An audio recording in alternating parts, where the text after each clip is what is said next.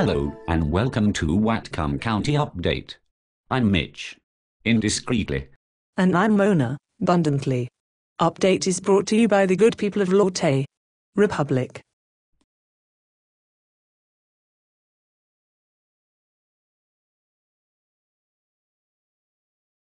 Apparently, sweeps are just around the corner.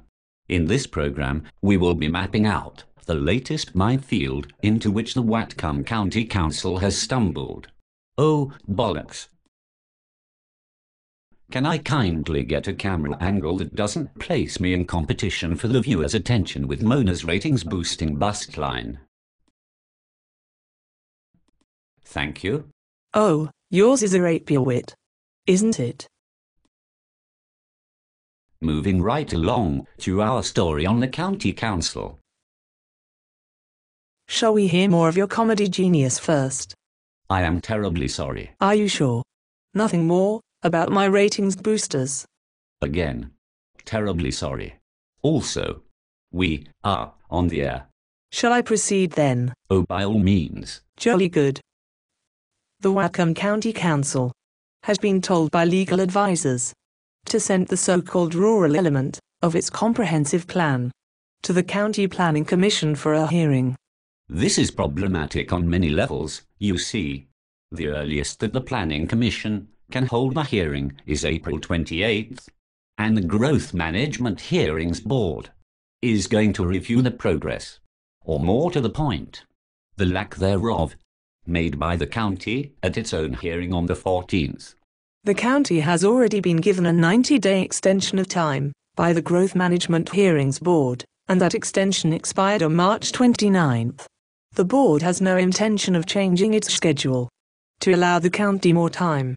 At a recent county council meeting, council member Tony Larson pitched what some witnesses called a hissy fit over the fact that the State Hearings Board is composed of political appointees. Oddly enough, Mr. Larson has lodged no public complaints and thrown no childlike tantrums about sending the rural element before the political appointees that happen to serve on the County Planning Commission. And now, on the lighter side of things, an update on that ghastly new film, Atlas Shrugged.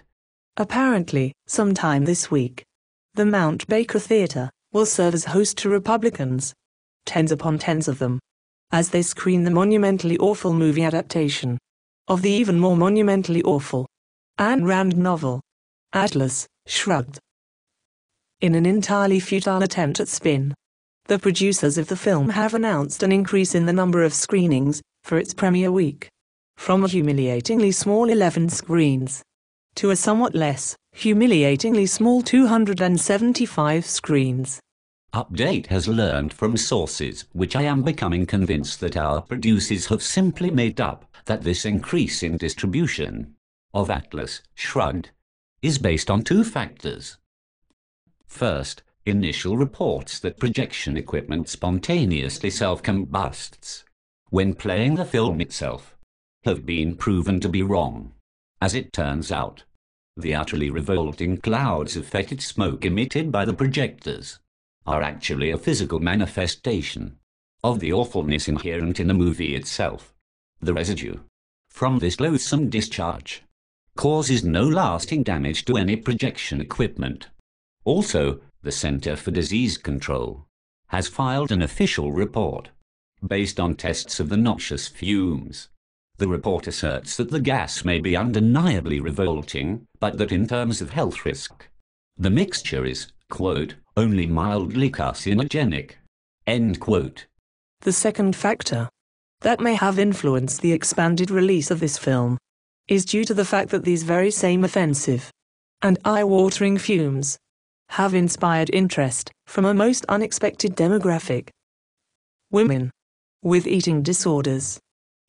Reports that film critics were still projectile vomiting for days after enduring early screenings of Atlas Shrugged have generated a great deal of media buzz among the very many self-loathing women in North America. One profoundly and tragically bulimic girl went on record to say, quote, "If this movie is anywhere near as bad as I have heard, I will be able to eat dessert before seeing it." Does this ribcage make me look fat? End quote. I must say, if this allegedly light-sided story goes on any further, I may kill myself. So now, the weather. I suppose it will rain a bit. At times there may be sunshine. And cloudy bits from time to time. As well as a spot of wind on occasion.